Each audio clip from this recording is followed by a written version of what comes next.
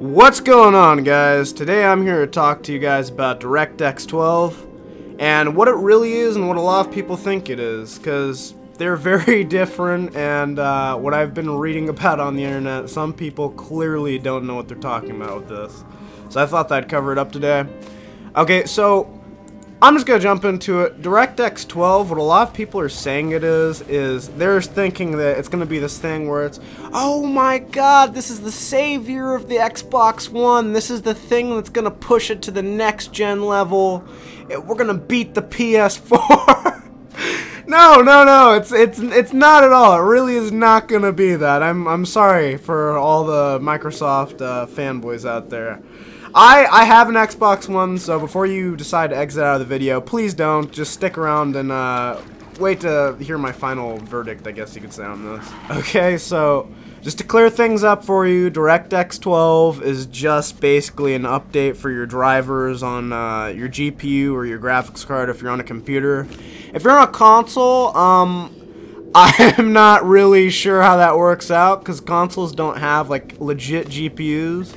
They have graphics card like hardware, so what I'm assuming is the way that this is going to work is eventually you're going to have some big update on your Xbox One. It may be a slightly more optimized for that, but you're not going to see a huge difference after the update is applied.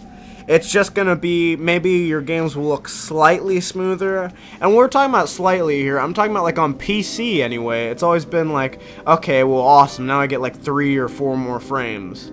It's never this thing where it's like, oh my god, you know, I don't even need to go out and buy new hardware. I'm okay, I'm fixed, you know. Game changer, man. The Xbox One's going to sell 10 more million units or something. No, it's not going to work out that way. It's just going to be this thing where if you're looking to get a little bit more increase out of your hardware, well, you'll get that support with DirectX 12. So that's what it is, but a lot of people I'm seeing here are saying just all these kinds of crazy things, and I honestly don't know where the people are getting it from.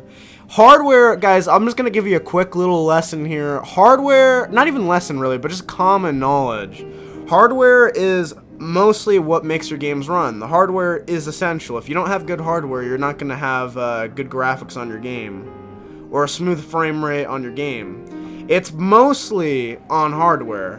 The software only can improve the hardware a little bit, maybe make slightly better use out of it, but you know, it's kind of like if you look back at the Xbox 360, the original Xbox. Why do you think that we had to come out with a new Xbox? It's because they needed to have like new hardware. Otherwise, what would even be the point of coming out with these consoles? You know, if we could just put a DirectX 12 on every system, you know, who would need the new one, right? Who would even need it? So I mean, it'll help a little bit, but it's not gonna be something where you're gonna notice a huge difference in your games. Phil Spencer even came out and said, I think on Twitter, I believe, he ended up saying that it's not gonna make a huge difference. PC users will see I guess the bigger side of the stick. They'll get the better end of things. They'll be able to see a greater difference than the console users will.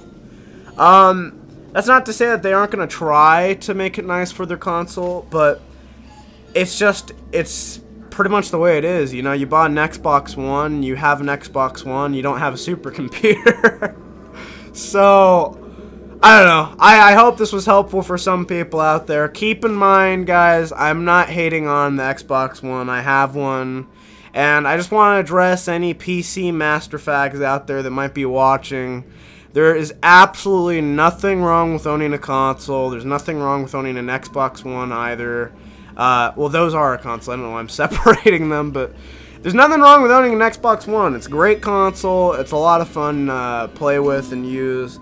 And, I mean, I don't see why there's any reason for like this console debate, this Xbox One versus PlayStation versus PC, 1080p. Say the PS4 owners, we have 1080p 60 FPS. PC owners have had that for years, and they'll probably end up saying, okay, well now we have 4K.